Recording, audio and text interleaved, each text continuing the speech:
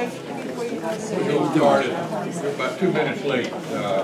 We want to go ahead and get started. My name is Bill Montford. I've had the honor and privilege of serving in the Florida Senate.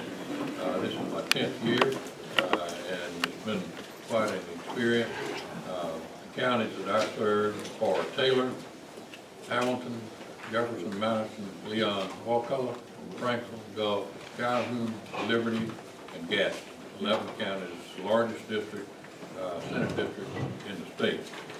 It's been my honor, again, it's been my honor and privilege to serve in that capacity. I'm a 5th generation local Floridian, and I have, as all of you do, great appreciation and love for this part of the state.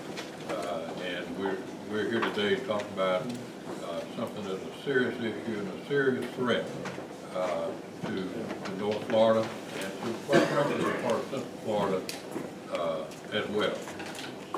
I'm going to turn the meeting over in just a minute to the chair of the committee.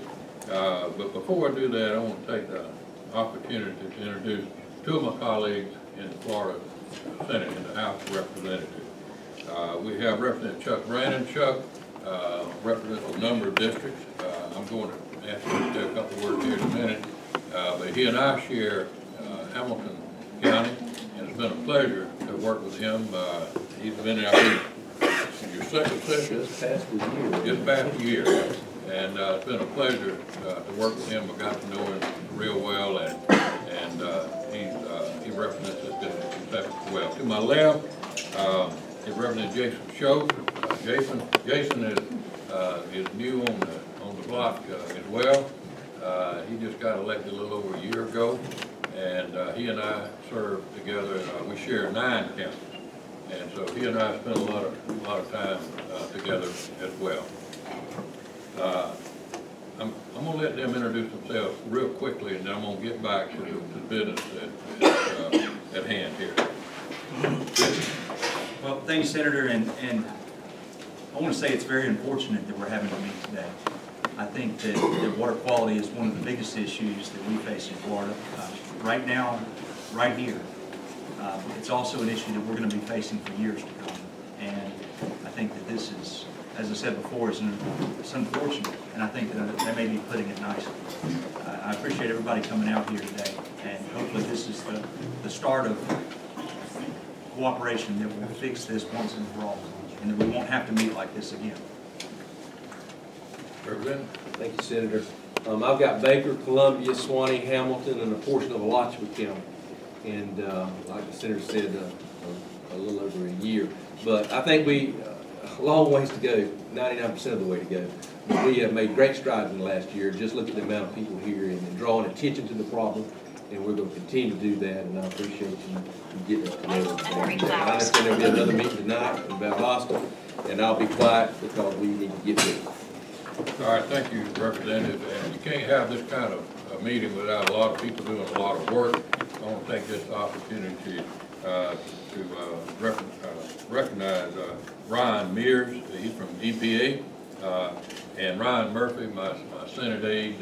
They've done a lot of the work here to get everybody together, and that's not easy. So we appreciate the work that y'all done in getting us here. So let me just say just a couple of things, and then again we'll get down to business while we're here. A lot of us are not only are we frustrated, but we're very concerned from several different perspectives. And what we have to do is make sure that this issue gets as much attention as it deserves. Now, we hear a lot about things going on in other parts of this state, but what we're here to tell you that this part of the state will get the same amount of attention as any other part of this state, period. Just because we don't have sometimes the magnitude of the problem in the other part of Florida, this issue is just as serious to us as it is anywhere in the state. And I also share with you that Florida is no different than any other state in this union.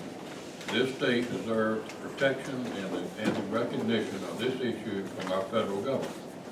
That's why we're here. We do have officials from the state and federal level here, and we'll give them a chance just a minute when I turn it over to the chair of the task force to introduce themselves. Georgia officials were invited to come to this meeting. For whatever reason, conflicted schedules or whatever, they could not attend. We made arrangements for them to call in on by telephone, and they have made a decision not to participate in this meeting by phone. That's their decision. I'm not saying I agree with it, but that's their decision.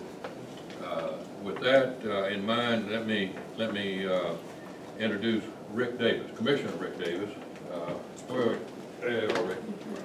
Rick not only is a commissioner, but he's had the opportunity, and we're very fortunate that he served as chair of the task force.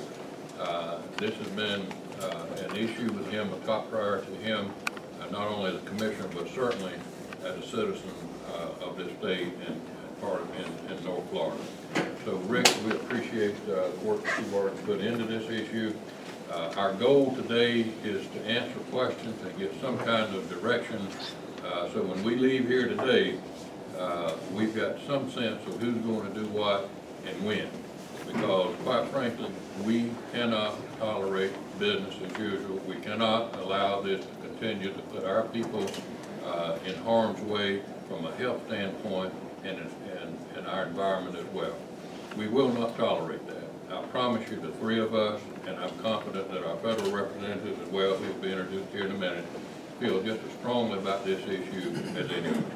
So Commissioner Davis, turn it over to you, and thank you for your participation.